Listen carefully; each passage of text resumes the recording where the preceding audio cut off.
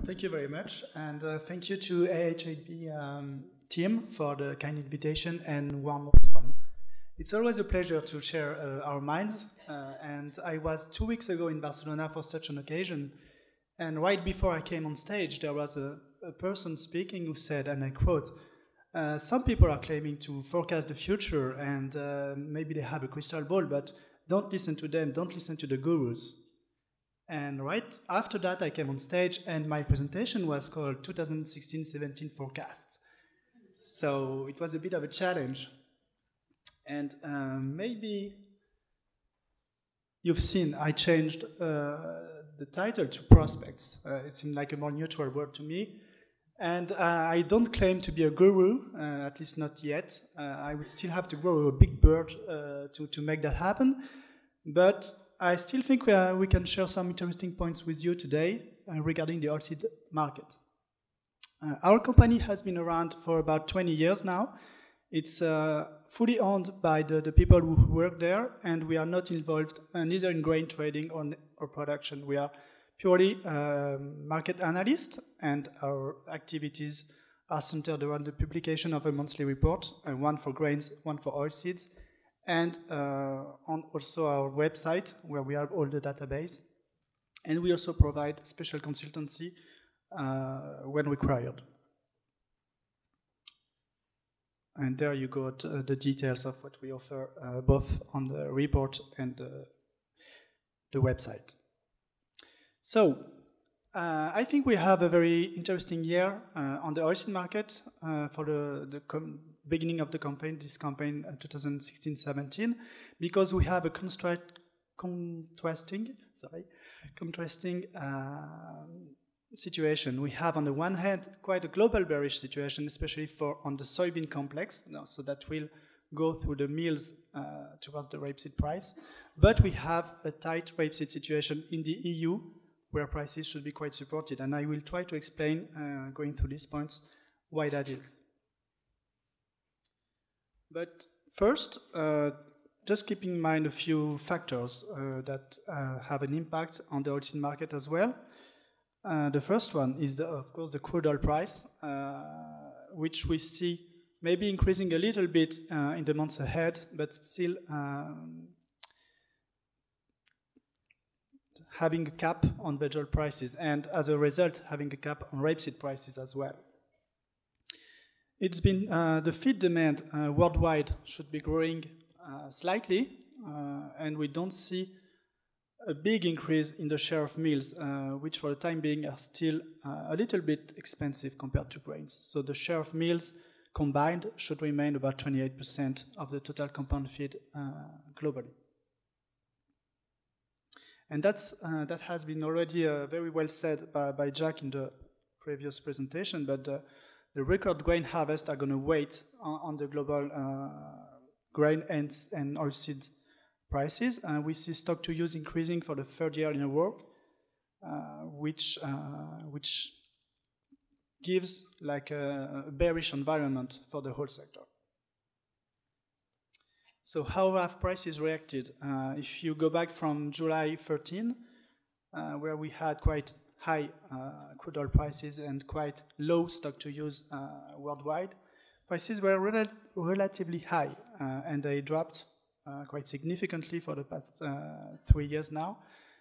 And if we look at the most recent period, we have seen a spike in the US soybean price right before it fell again back to around $350 a ton.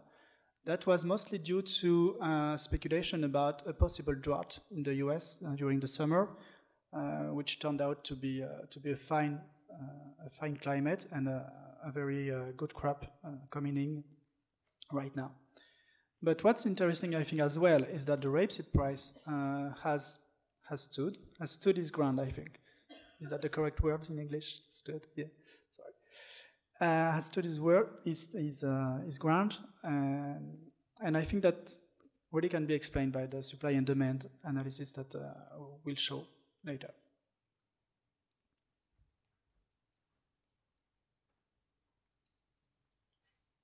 So, a bearish global oilseed market. Why is that? The main reason is that we have a record soybean crop and a record sunflower crop going on right now in the northern hemisphere, be it in the US or in the Black Sea. So we expect about plus 17 million tons for soybean, plus 4, plus 5 million tons for sunseed, but we expect rapeseed production to decrease once again this year worldwide.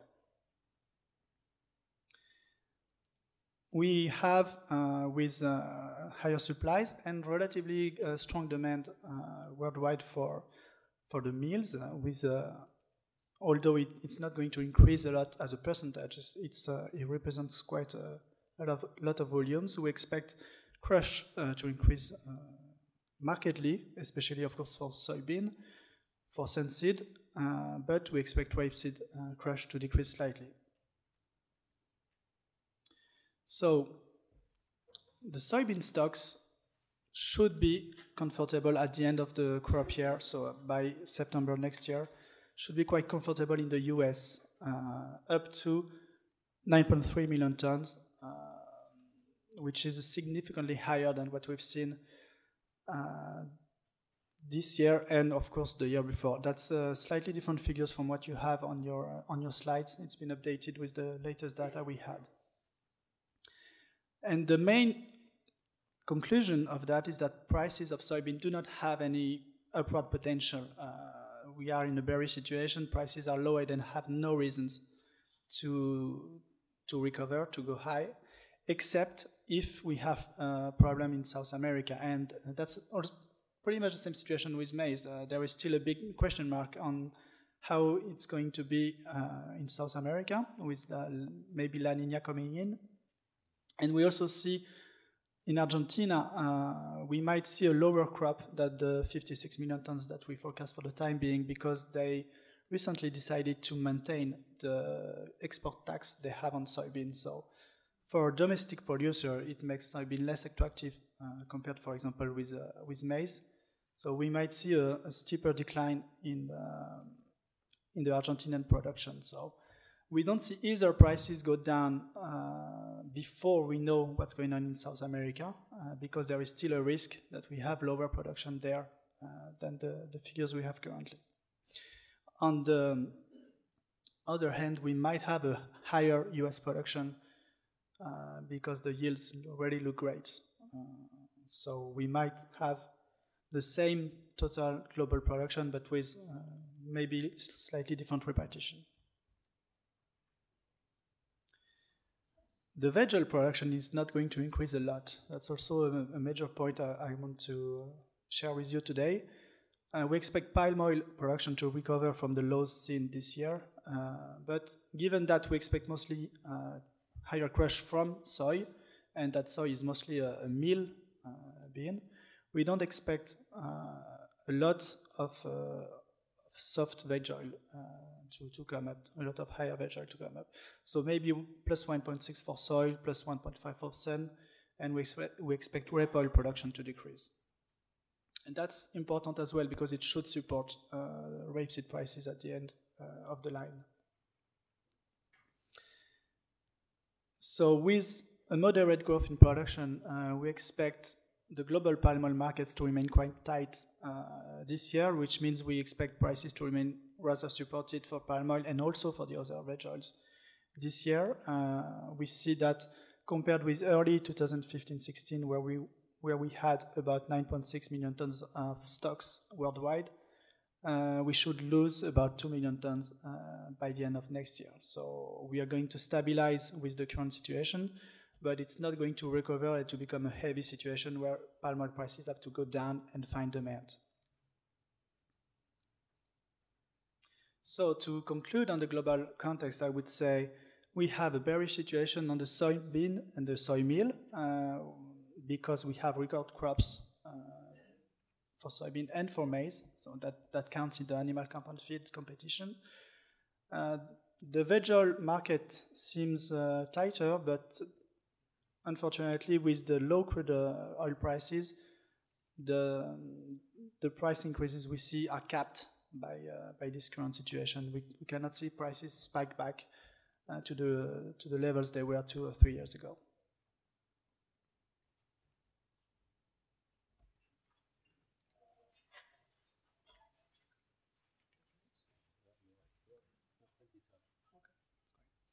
So if we focus now on the rapeseed and oilseed markets in general in the EU, the main thing is that we have for the second year in a row a very big fall in production EU-wide.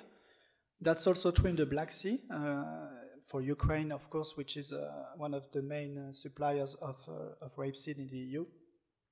And on the contrary, we have big crops in Canada. It might be even higher than 19 million tons. Big crops as well in Australia and in other countries. So that will change the global trade patterns. We'll see a sharp drop in Ukrainian exports to the benefit of Australia mostly. And Canada should be able to maintain a high level of exports. As you can see, it's 10 million tons for 14.5 on the total globally. So it's huge, the share of Canada. And another thing that I think is important is that we expect strong demand on the right side. You can see strong demand from the Asian countries, be it in China, in Japan, in Pakistan. So that means that the EU will need to fight with other importing countries to buy supplies and to find higher supplies.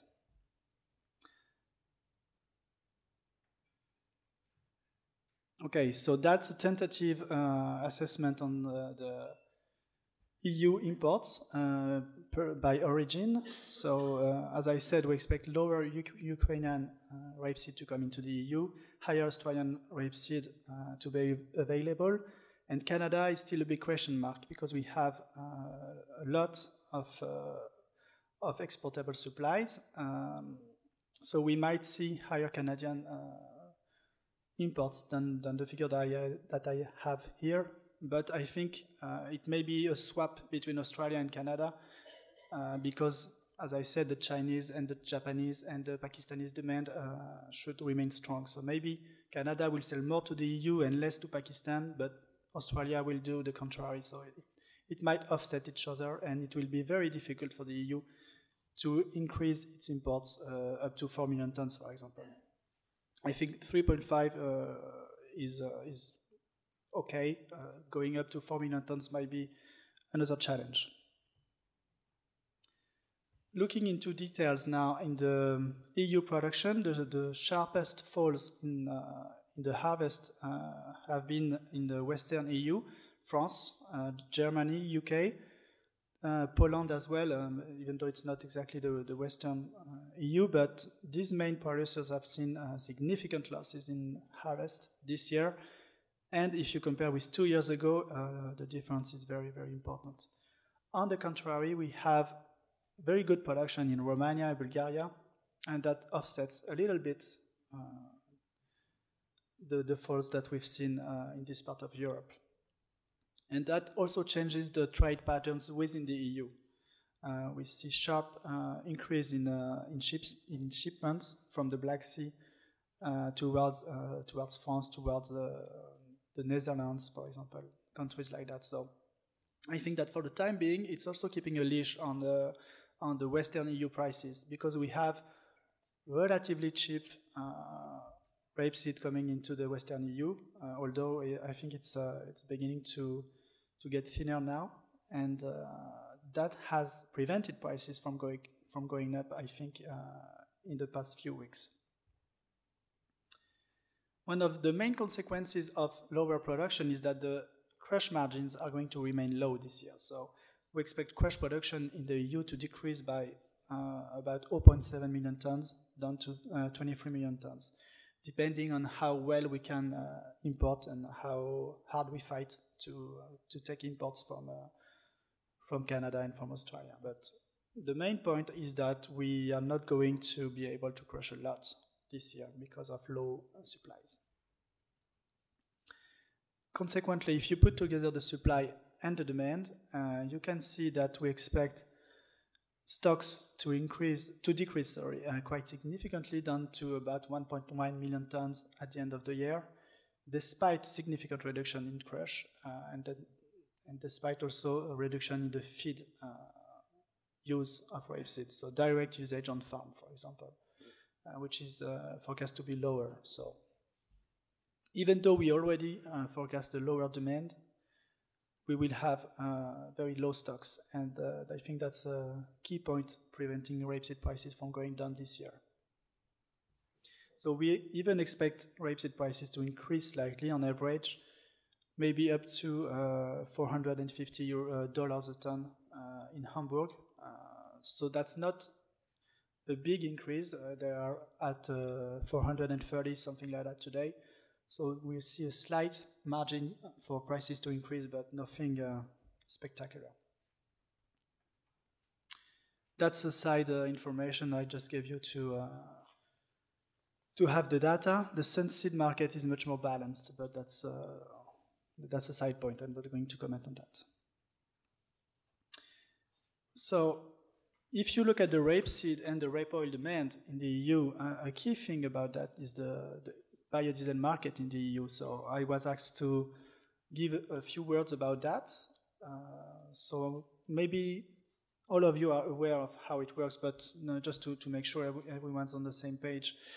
It is set by an EU framework by the Directive 2009-28 CR, which is called the RED, Renewable Energy Directive, which at that time set a target of 10% renewable energy into transport. And they had GHG savings requirements regarding the feedstock. But that was quickly challenged, namely by NGOs, which said that the calculation were not right, not including the ILUC, so the indirect land use change, which is that you will grow a crop for biodiesel and you will replace a crop that was there before, which will have to be grown somewhere else. So you will have indirect impacts on land use changes. So the Commission in 2012 decided to suggest a limit at 5% for what's called first generation biofuels. Basically, that's biofuels that could be used as well in the food sector, at least the feedstock that could be used in the human consumption or feed consumption. And after 3 years of debate, it was set at 7%. That limit, that threshold was set at 7% for first generation biofuels. Besides that, there is another directive called the FQD, which sets a target of 6% reduction in GHG in fuels by 2020. So that two things are driving the incorporation of biofuels within the EU.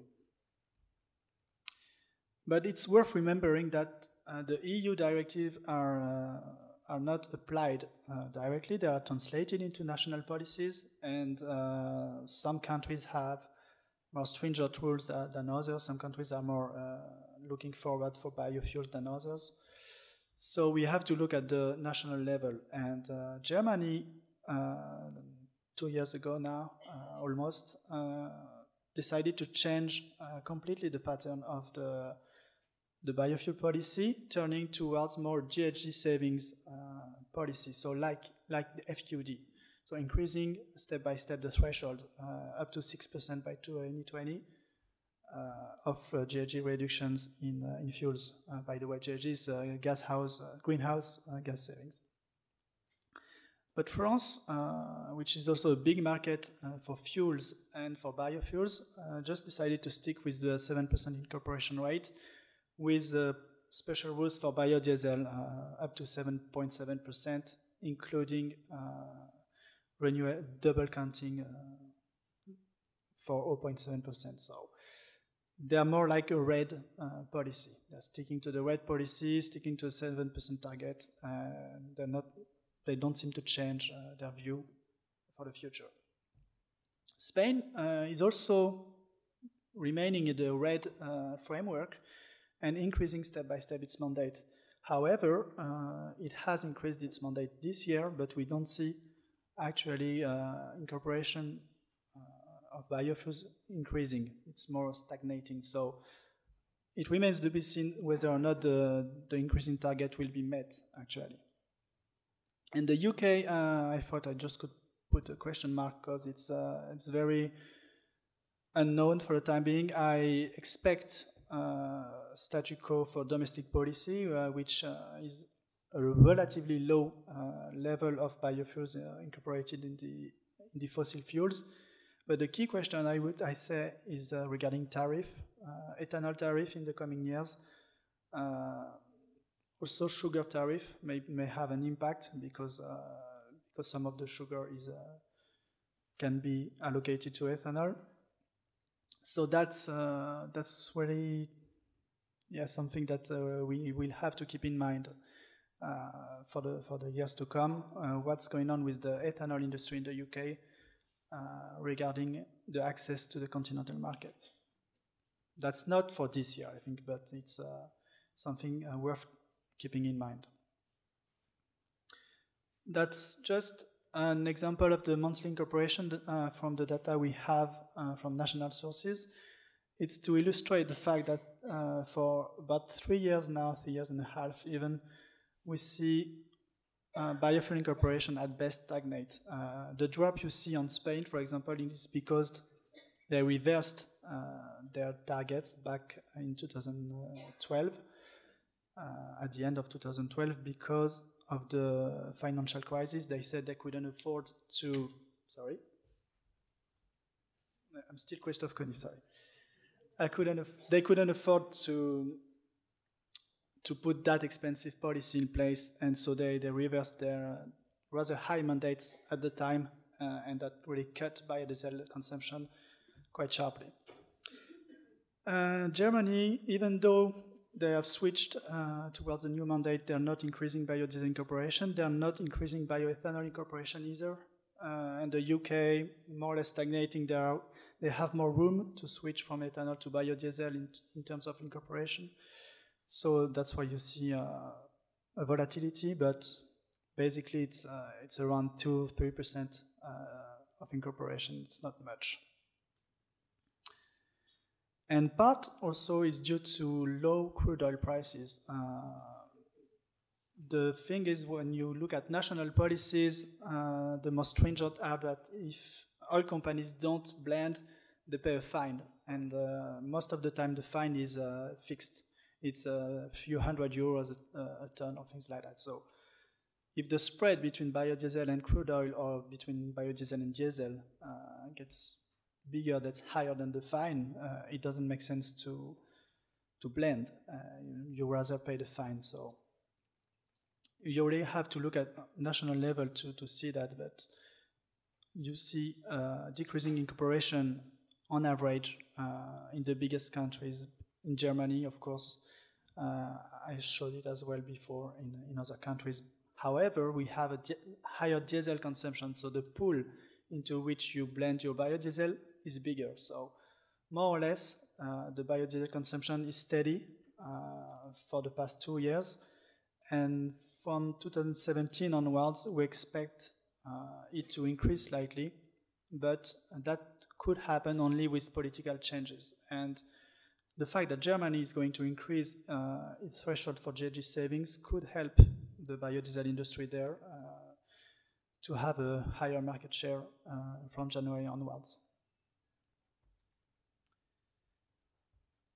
Another point that is important to keep in mind is that the imports from Argentina, from Indonesia to the EU may recover after the rulings that were expressed at the WTO and at the European Court of Justice. So back in 2013, the EU decided to put anti-tariff measures on the biodiesel from both these countries, arguing of differences in the export taxes, making the producer price of the soybean oil and the palm oil different from what it should be. But that has been found inconsistent with the WTO rules. So EU may have to scrap the anti-tariff policy, and that could help quite significantly the imports towards the EU. So we'll see how it goes in the months ahead, but that's something worth keeping in mind that's threatening the biodiesel industry in the EU, I think, for the medium term. As I said, the consumption may grow and should grow, I think, in Germany, maybe a little bit as well in Spain, depending whether or not they meet the actual target. But the EU biodiesel production is not seeing to benefit a lot from it. Maybe the German biodiesel industry a little bit, so it would be mostly based on rape oil. So that's our tentative supply and demand for biodiesel. As I said, higher consumption EU-wide, mostly in Germany, higher imports. That's a very tentative figure. It could, back in 2012, it was 3 million tons of imports into the EU, mostly in Spain, but also in other countries. And rape oil may be able to increase slightly its share. However, we have lower rape oil supplies. As I said earlier, we expect rapeseed crush to decrease, and that should lead to lower rape oil production in the EU. It will be difficult to increase rape oil imports significantly. Even though we expect exports to be lower, consumption has to be cut. So food, human consumption has to be cut for rape oil. And as a consequence, we expect the rape oil prices to remain above the soy oil price and the sun oil price, as it's been now for a few weeks. So we expect the rape oil price to maintain or to increase its premium compared to both these competing oils, because they need to lose demand in the food sector to the benefit of sun and of soy. And that leads me to think that the rapeseed prices in the EU should be relatively supported, because we have a global veg oil environment which is relatively tight, an EU rape oil market that is quite tight. So we need a premium for the rape oil, and we have not enough rapeseed. So if the rape oil goes up and the rapeseed price doesn't move, the crush margins will be very, very big. So the rapeseed demand will increase significantly, and that can't happen. So the rapeseed price has to follow up the rape oil price to keep margins thin. And that, in recent months, has helped the rapeseed price compared with other commodities, and especially compared to wheat. So in blue, you have the wheat price on the Matif, Euronext. On the red, the rape price, and that's the ratio in green. And we consider that above 2 or 2.2, that ratio is favorable to rapeseed sowings, because you have to take into account, if you translate that into production margins, farmer production margins, you need a ratio of 2.2, and we are now currently close to 2.5. So the price ratios are very favorable to rapeseed sowings. However, we have seen in Western EU especially a dry summer and autumn, and dry planting season, and that leads us to think that we will not be able to increase rapeseed area a lot next year. So that's our tentative forecast for the rapeseed planting areas in major producing countries. So I'm bringing back the crystal ball right now, but we already have some returns from the field. Now it seems quite certain that in Western EU we will not have an increase in area. It should decrease in France. It may be stable in Germany. In the UK, it should be stable or slightly down as well.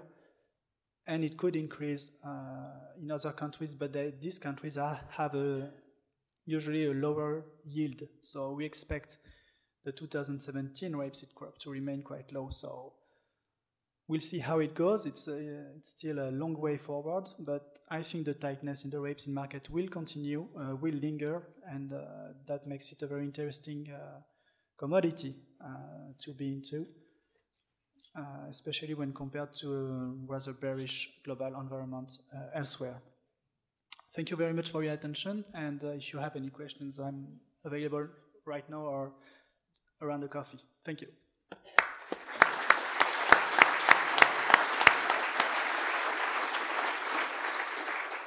Thank you. Have we got any questions? Yes, we have a question on the front here, if we can bring the mic.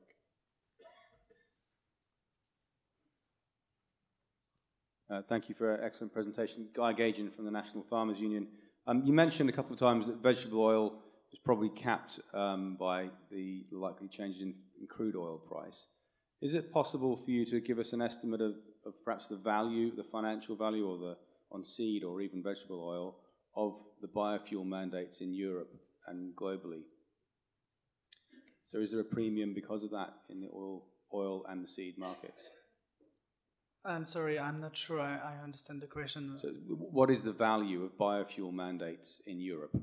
In dollar terms, Well, in I terms couldn't say, but you could say that's about 2/3 of the rape oil consumption in the EU. If you go back there,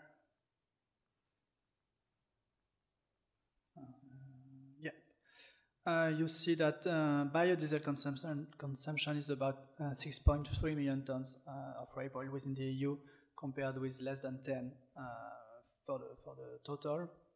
So it's about 2/3 roughly. Globally, if you go back, sorry, it's a little bit up, but yeah, right there. We have a line called industrial use. It's not biodiesel only, but it's mostly biodiesel. And we expect quite a significant increase in the soy oil consumption for biodiesel in South America especially. Part of it is related to the import tariff, which might be scrapped. Part of it is because of a strong mandate there and in the US. So, sorry, it's not perfect, but if you see total consumption is about 150, 160 million tons of veg oils for these four main veg oils, and about roughly 30 million tons would be for biodiesel. Very rough estimate, but that's 1/5 or 1/6 maybe. That's the share of biodiesel in the market today. Question at the front again. Thank you very much, and quite a stimulating presentation. Mike Hambley, farmer producer from Cornwall and NFU Crops Board. The last bit of the presentation is particularly interesting. You're suggesting that the market is indicating that the prices are favourable for the production of oilseed rape, and yet we're clearly not seeing that from a producer's point of view because of the constraints that are being placed upon us and the technologies available to us. When do you see that those market signals might have an impact on the political will and the way that we're able to have access to technology to be able to respond to those markets? Because it's not just the dry conditions at planting that are causing that reduction in plantings and the lack of response to those market signals. That's true. I think there is also a slight difference between the continental situation and the UK situation. Because two of my colleagues are working only on production aspects, and they call a lot of cooperatives, for example, all around Europe, and they don't seem to mention the seed constraints, for example, as a major issue on the continent, which is not the same as in the UK. I think it might be because of the milder weather here in winter. You don't have the same pest issues. But it doesn't seem to be the biggest concern, be it in France or in Germany. And if you want the price signal, maybe the 2.2, which I referred to as favorable to rapeseed, has to be increased a little bit because if you cannot control your pest as well as you used to, you need to have higher production costs. So it changes a little bit the calculation. Maybe you have to go to 2.3 or 2.4, but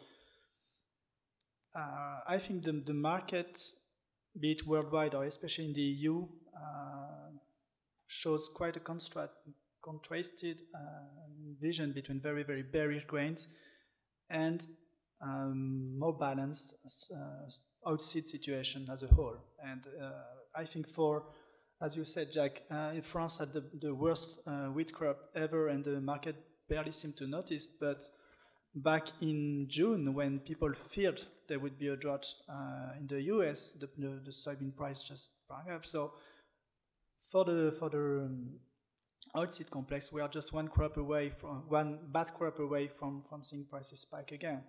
And that should directly lead to higher revenues for farmers, I guess. Thank you very much. Well, that neatly takes us to our coffee break. Thank you very much, Christophe. Thank you very much, Jack. They will be around if you want to collar them.